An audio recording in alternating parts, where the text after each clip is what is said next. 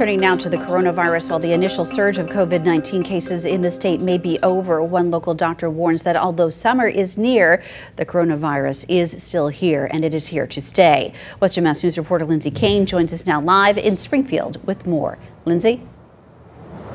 A research model here in Western Mass predicts the death toll in the state will rise significantly by early next month.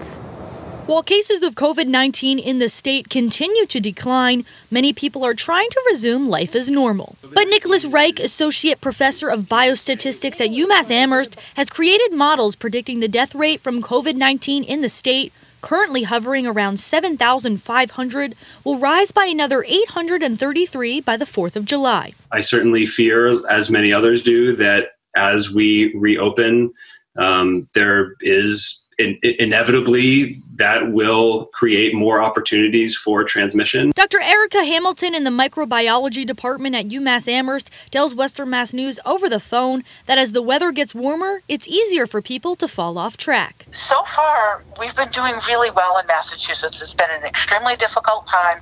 People are super frustrated. And what a lot of public health people and a lot of researchers are worried about is that it's summer now.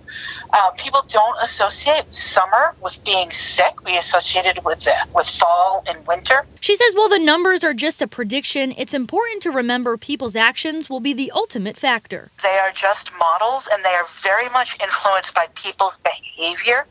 So we could do very well in the state if people continue to follow instructions, or we could have the beginnings of a second spike. A message Reich hopes will stick with the public. We have to hope that people will have learned from the isolation and the scar of these last few months and how the toll that it's taken, that we have to take this seriously going forward.